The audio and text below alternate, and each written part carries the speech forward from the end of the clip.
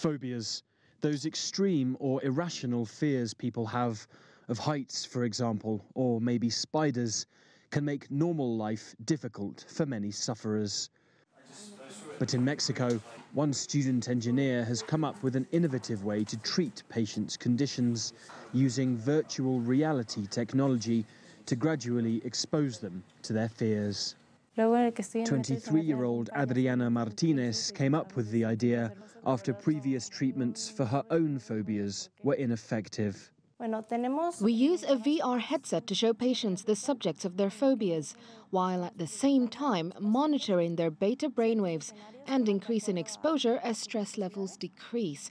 It's similar to current exposure treatments, but is conducted in an entirely safe environment.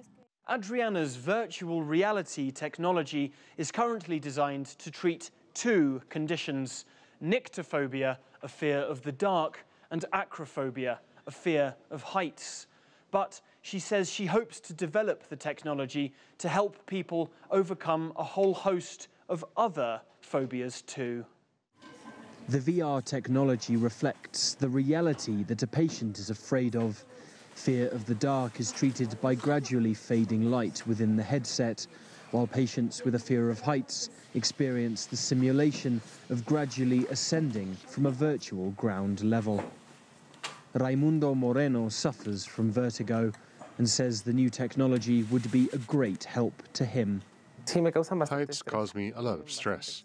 When in those situations, my palms start to sweat and I get very dizzy. The VR is a very vivid experience, and I think it could help me with my fears, because you truly feel you are in that reality.